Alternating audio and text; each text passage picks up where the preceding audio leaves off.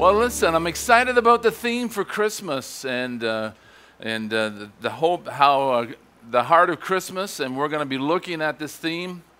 And every year we try to do something that makes it fresh and alive, and because Christmas shouldn't be stale and boring. You know that?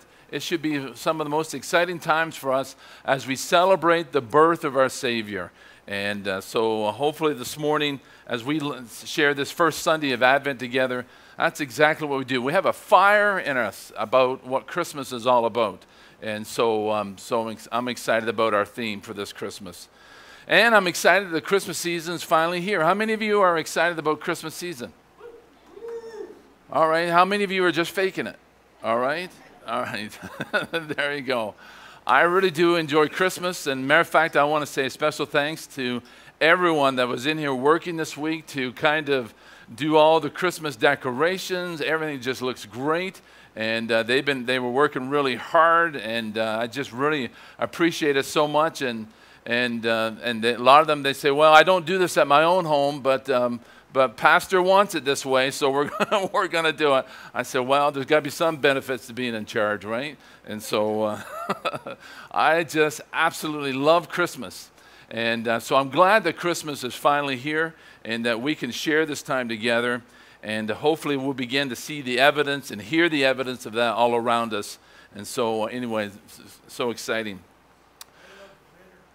You love cleaning up the glitter, do you, Jeff? There you go. Yeah. Yeah, Jeff is our official glitter ministry cleaner-upper. And so just to let you know that. Well, yeah, we'll make it a lot of work for him. Well, we're so thankful that you're here this morning. It is wonderful to be together. And I'm excited about going into this new sermon series and how we're going to look at the four main themes at the heart of Christmas. And those four themes, if you've been around the church very long, you know what they are. They talk about hope and peace and joy and love, just the main themes of the heart of Christmas. And I hope as we go through this series that it's just not a bunch of words, but it's something that brings the Christ of Christmas alive to each one of us. And so during this series, we're going to have a great time doing that. Today, we're going to discover the hope that is at the heart of Christmas. And if you have your sermon notes, you can sort of join along with the message and follow along that way. And those online, you don't have sermon notes, but there's got to be some perks to being here in person, right? And so we have sermon notes available, but we can get them available to you. And so we're going to be looking at the hope that comes through the birth of Jesus Christ. The hope that comes through the birth of Jesus Christ.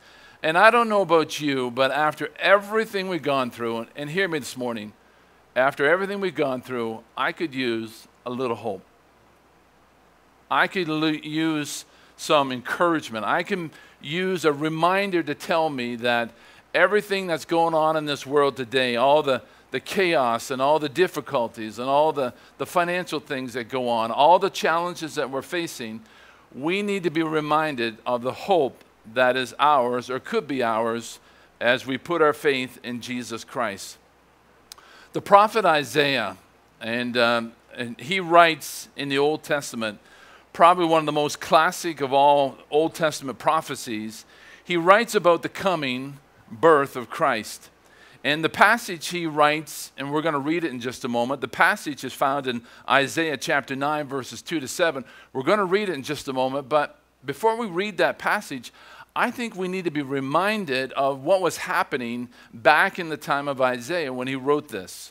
Because when Isaiah wrote this passage, it was a time of incredible gloom and darkness. You can call it the full weight of sin was sort of wreaking havoc on the people of Israel.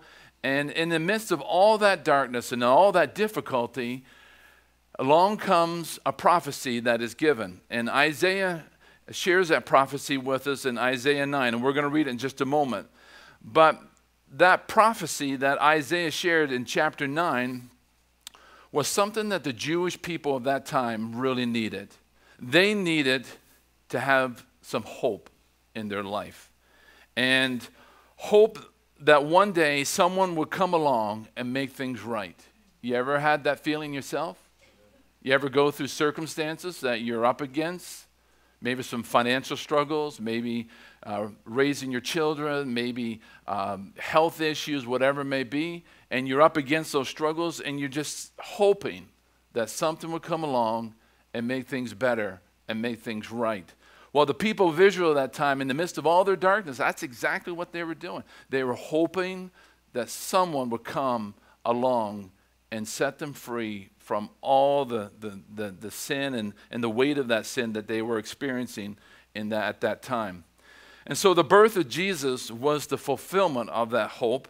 And so we're going to read Isaiah 9 this morning, and I want to read it from the New Living Translation.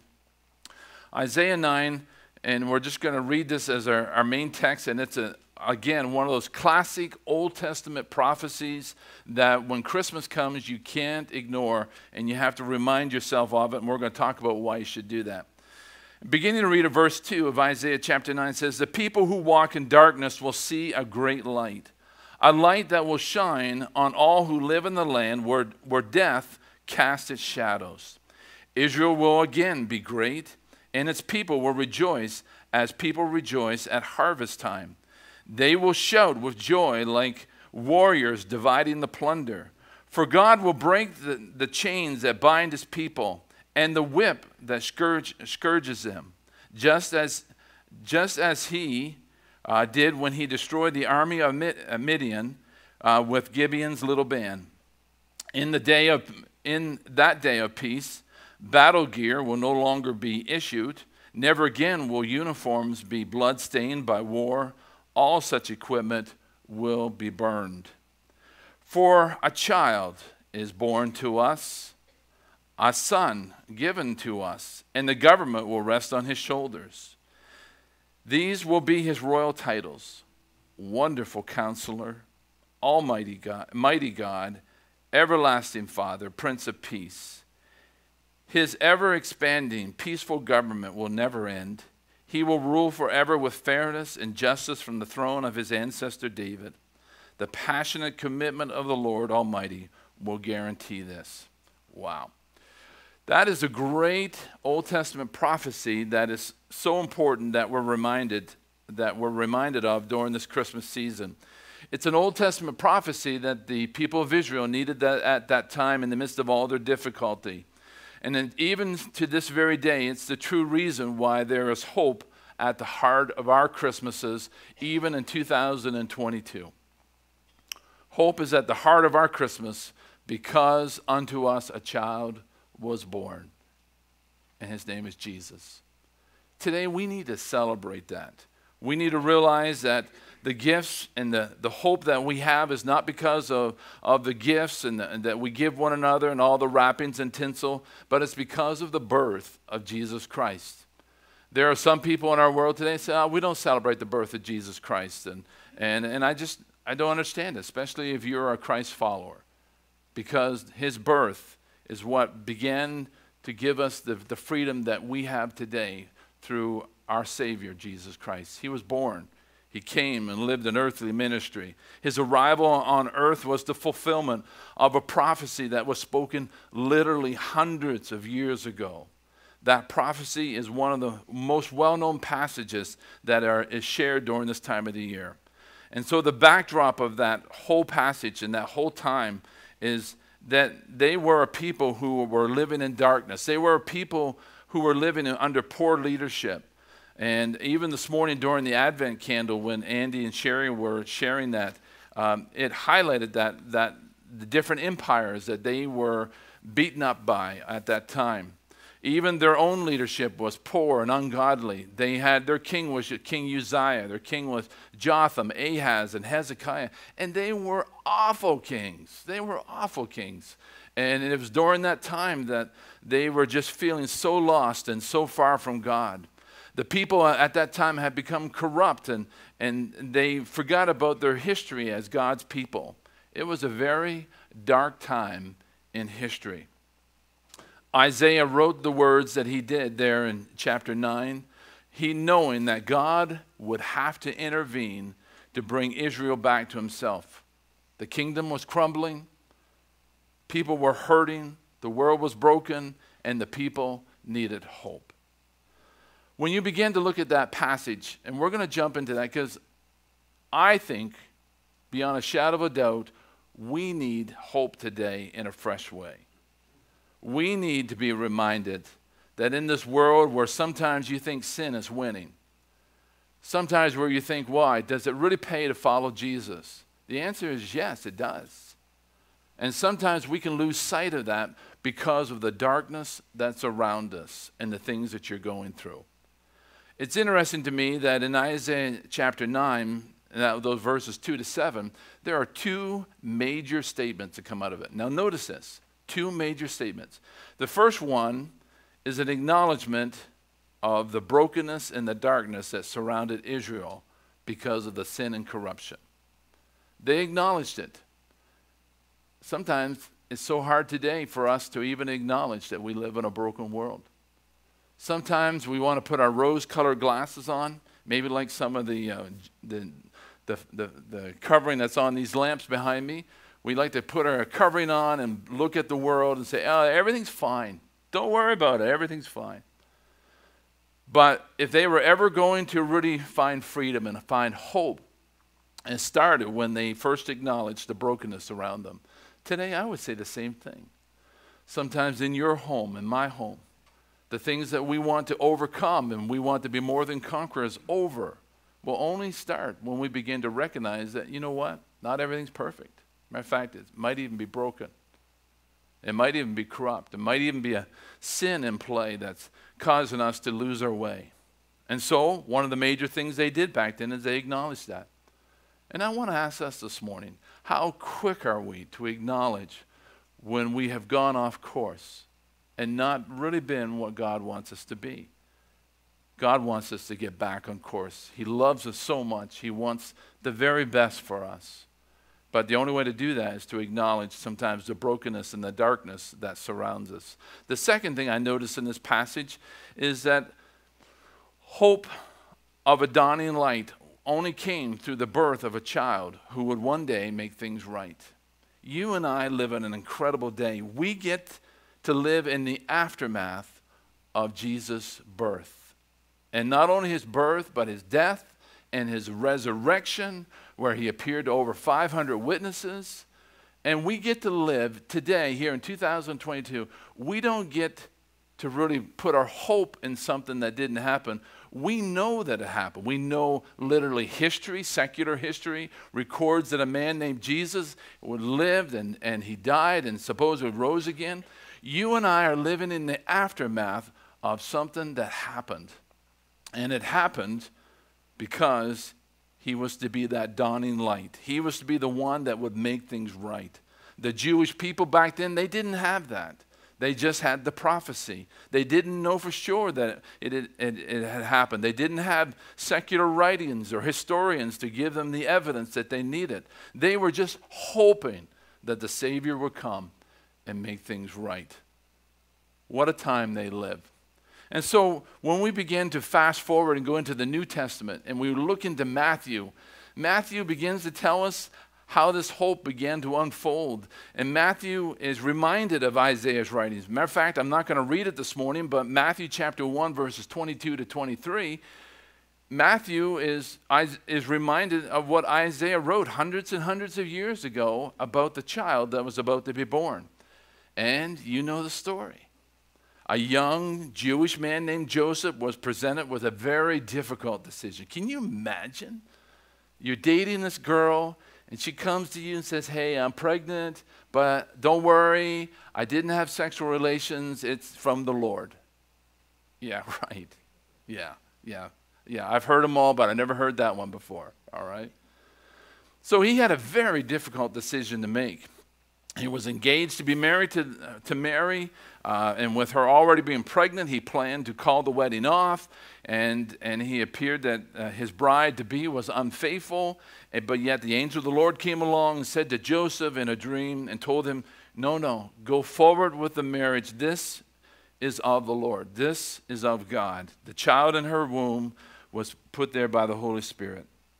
And so all of those events were a fulfillment of that Old Testament prophecy in Isaiah 9. Hundreds of years later, for unto us a child was born. And he would be born as a light into the darkness. He would be born as a hope to all people.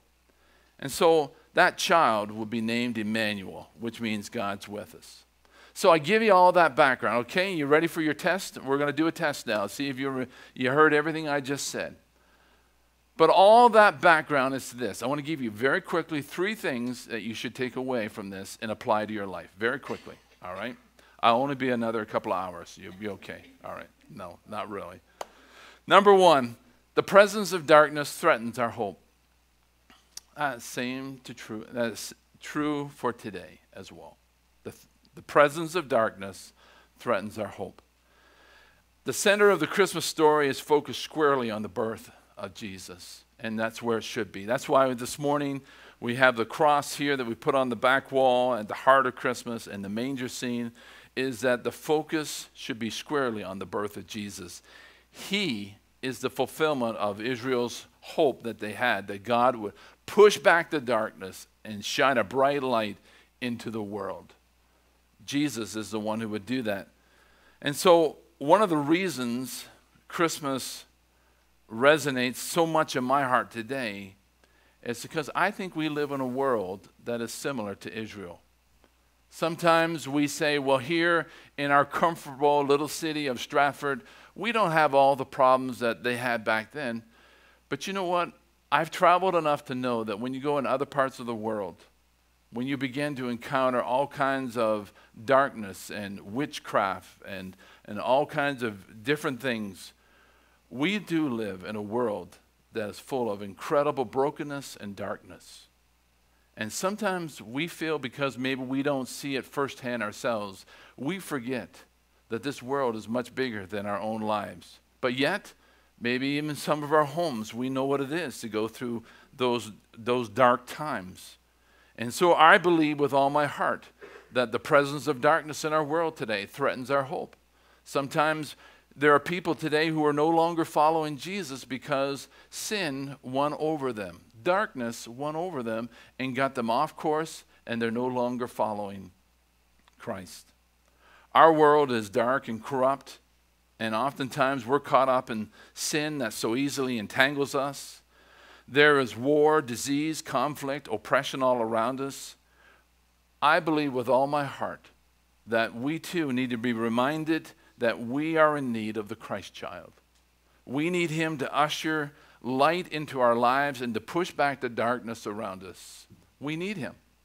We need a Savior today, 2022. We like to think sometimes we're different, but we're not.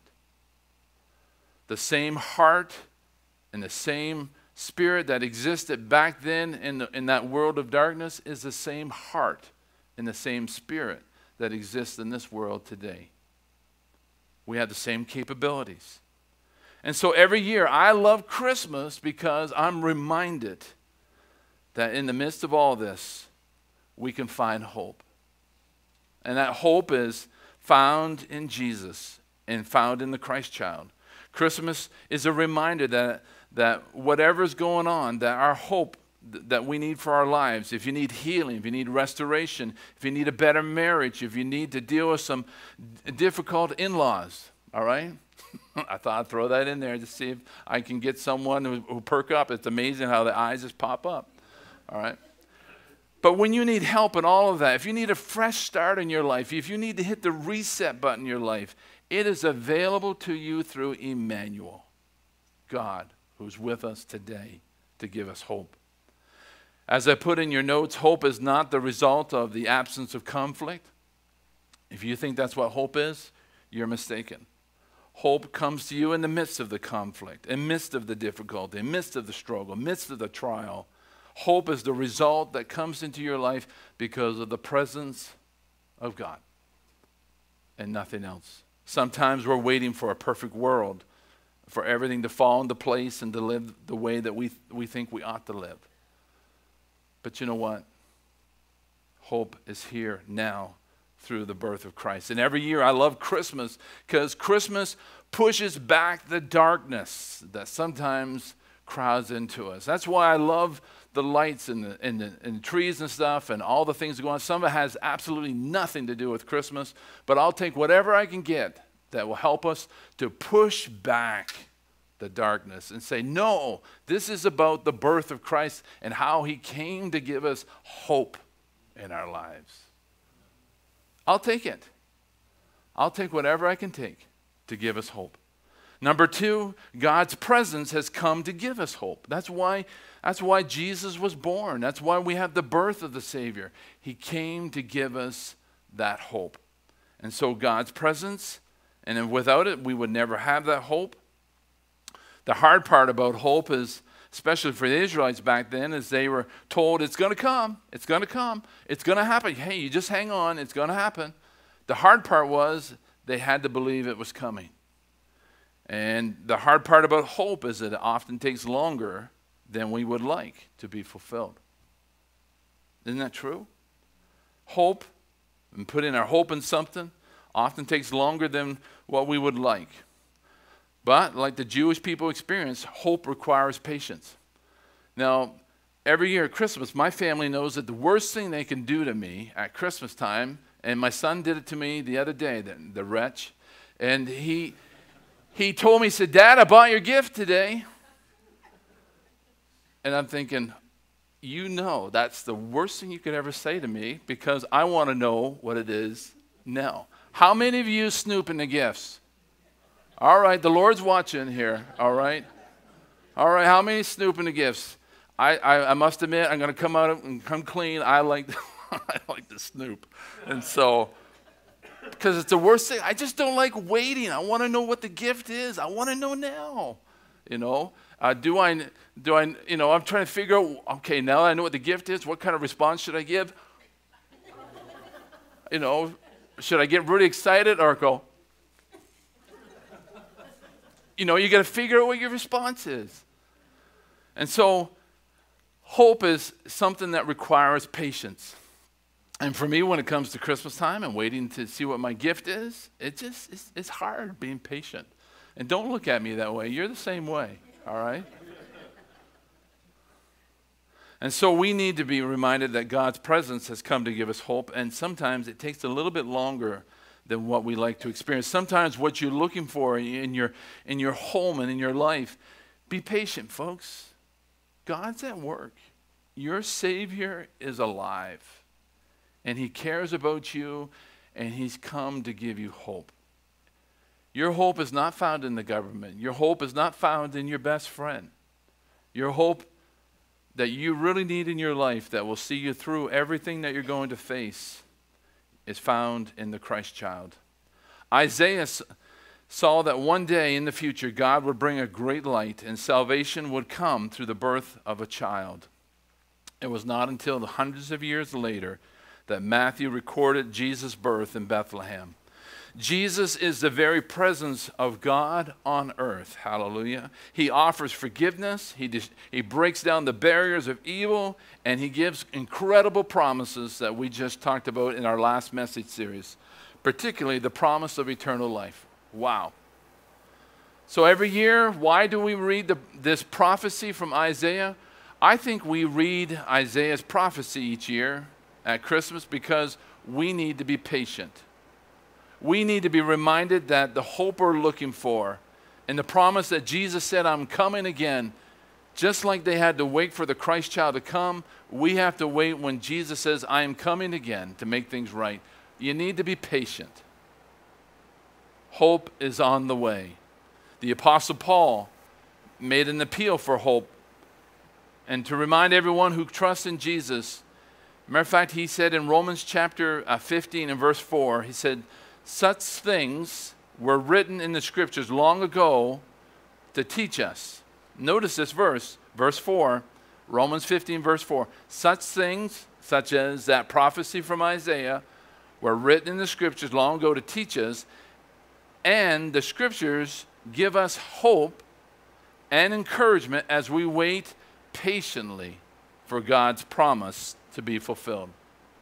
This morning, you may be facing some things that are difficult in your life, but I want to encourage you, put your hope in the Lord. Don't give up on God. Lean in closer to him. Let him show you that he will not let you down, that his promises are faithful and true. Be patient. And I think every year we need to be reminded of that patience. As we read about the patience of the Israelites, they had to wait hundreds of years before the Son of God came. And I hear people saying to me, oh, we've heard forever that God's coming back. You know, when's it going to happen? Be patient. Don't give up hope. Focus your hope on Christ and what he promised that he said he would do. He fulfilled the prophecies of Isaiah, and he'll fulfill the prophecies yet to come. So finally, not only do we need to be reminded that the presence of darkness threatens our sense of hope today, and you may be feeling that firsthand, but we need to be reminded that God's presence has come to give us hope. And lastly, at the heart of Christmas, here it is, this is why we have the heart. At the heart of Christmas, hope is at the heart of it all. Christmas has many different distractions, many different things that go on.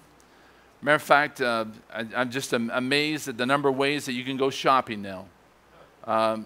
Growing up, shopping was, I had to go get in the vehicle on a Friday night with my parents. I had to go down to Stedman's, which was a shopping store that doesn't exist anymore, like a lot of shopping places don't. And that's the only way we can go shopping. I had to get my shopping in on Friday night at Stedman's. They probably had one of everything, but most of the stuff nobody wanted. Anyway, so that you had to do your shopping from that. That's how we did our Christmas shopping. Now, you know, Helen and I are driving to an event yesterday, and she's in the car shopping. You know, oh, get that. Oh, yes, get that, get this. It's like I'm sitting there and going, I'm amazed at how quickly we can spend money. And it just shocks me. And so you don't even have to wait any time. You can get up in the middle of the night and go shopping. You know, what a world we live in. And some of you probably do that, right? You can't sleep, so you go shopping. We just realize that there are so many things, if we're not careful, will distract us from what Christmas is all about. Hope is at the heart of Christmas. The Christ child is at the heart of Christmas, and we need to be reminded of that. I want to close with this story. It's a story that was told by Dr. James Dobson from Focus on the Family, and apparently it's a true story. And I want to close with this story. I just thought it illustrates this point so well, how hope should be at the heart of all of our Christmases as well.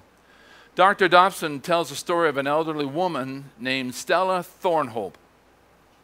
And Stella was someone who was struggling with her first Christmas alone. Her husband had died just a few months prior. He had a slow developing cancer, and several days before Christmas, he passed away. And so at that Christmas, when she no longer had her husband by her side, she was alone. It was her first Christmas alone. She was almost snowed in by a brutal weather system that came across that day, and she was terribly alone. She had missed her husband in just a huge way, and so she was so alone that she decided that she wasn't going to decorate the house for Christmas. She wasn't going to put up the tree or anything. Late that afternoon, the doorbell rang, and there was a delivery boy who was at the door. He had a box in his hand, and he said, "Mrs. Thornhope, would you sign here?" And he held out a clipboard with a paper on it for her to sign. It was so cold out, she invited him to step inside and close the door and just come in for a moment and get out of the cold. And so she signed the paper, and she said, "What's in the box?" And the young man, he kind of laughed, and he said, he opened up the flap, and inside the box was a little golden Labrador retriever. Yeah, it just kind of melts your heart, doesn't it? Yeah. The delivery boy picked up that squirming puppy, and he held it out to her and said, "This is for you, ma'am. He's 6 weeks old, and he's completely housebroken." The young puppy began to wiggle and squirm about, and Mrs. Thornhope said, "Well, who sent this?" And the young man set the puppy down, and he handed her an envelope, and he said, "It's all explained here in this envelope, ma'am. The dog was bought last July while its mother was still pregnant. It was meant to be a Christmas gift for you." The young man then handed her a book, and the book said, "How to Care for Your Labrador Retriever." At this time, she was becoming very desperate to know the details of what's going on. She said, "Well, who sent me this puppy?" And as the young man turned to leave, he said to her, "Your husband, ma'am. Merry Christmas." She opened the letter from her husband that he had written, and he had written it 3 weeks before he died. And he left it with the kennel owners to be delivered with the puppy as his last Christmas gift to her. The letter was full of love and encouragement and all the things that a husband would say, admonishments to her to be strong while he was gone.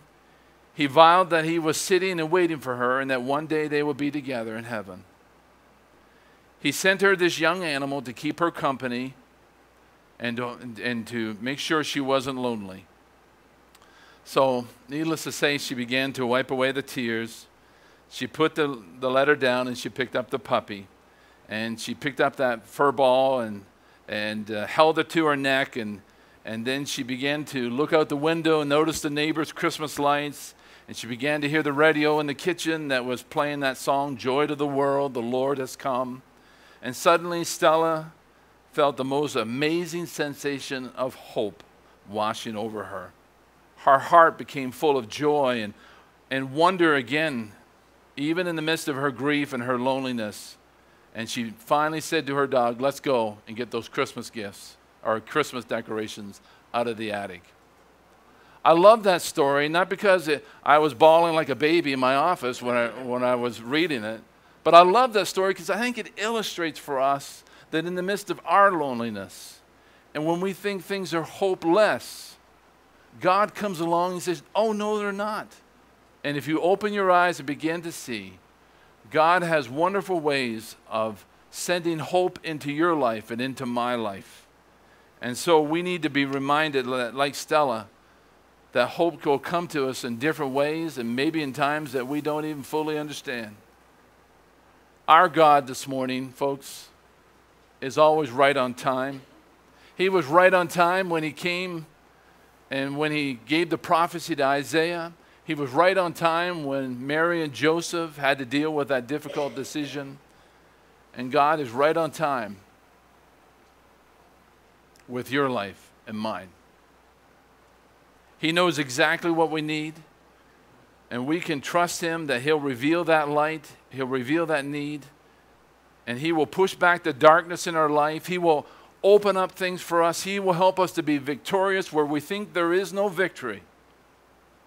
And even though our land may be full of deep darkness, God will always be a light that will shine into that darkness. So this morning, as we begin this first Sunday of this Christmas, 2022, I'm inviting you to get excited about Christmas. Not because of all the wrappings and the tinsel, but to get excited about the hope that Christ came to give you and I and to give our families. Yesterday, that event we went to was my daughter. You know, they do these gender reveals these days when you're having a baby. And of course, in our day, we just kind of waited until the doctor was done slapping the baby, and we found out what gender it was. But my daughter was having a gender reveal, and I couldn't believe how giddy I was about it, because I went. I had most of you know I'm a man that can wear pink. I wear pink, all right. And so I put my pink shirt on. I said, it's going to be a girl. I want a girl. I'll take whatever I can get, but I want a girl. And so when we went to the gender reveal, they had this elaborate thing. They had a football that was stuffed with either pink or blue, all right? And so it was so exciting. And when she passed the football to my son-in-law and he grabbed it, I was hoping he wouldn't miss, and he gave it a kick, and the pink powder flew everywhere. I was just so excited. I just couldn't believe it. I mean, I have 4 grandsons. I wanted a girl, all right? It was so exciting. just to be a part of that. I think in some ways we need to remind ourselves in this world that sometimes looks so bleak that when you put your hope in Christ, He has a way of bringing joy to you from all four corners of this world. He has a way of speaking into your life that you never thought possible. And so right here at the beginning of this Advent season, I want to invite you to express your hope, not in the world around us, but in God, in Christ. And that you would see Jesus in a fresh way and let Him do something fresh within your family, within your home. Let Him make a difference where you thought there could never be any difference. Let Him give you hope. Let's stand together in closing. Lord, this morning I want to thank You for my church family. I thank You, God, for the love that we have for one another. I thank You for the way You keep our hearts tender, because in this world it's so easy to become hard-hearted. It's so easy to become callous because of the darkness sometimes we see happening around us. And it's so easily broadcasted through our electronic devices and digitally. It's broadcasted across our TVs. And we can become hard if we're not careful because of all the evil that takes place in our world. And so, Father, this morning on this first Sunday of Advent, I'm asking, Holy Spirit, that You would somehow make our hearts pliable and tender and sensitive once again to that incredible message that You came to give us hope. So, Lord, right now, if there's someone here today that's discouraged and someone that's struggling to find their way forward, God, don't let them give up, but Lord, let them find You. Let them find You, and You're the one who has come to give us hope. And that's at the heart of what Christmas is all about. And so, Lord, today, speak to us and encourage us and love us and lift our spirits as we go forward in the name of Jesus. And I ask these things in the precious name of Jesus. Amen. Amen. Amen.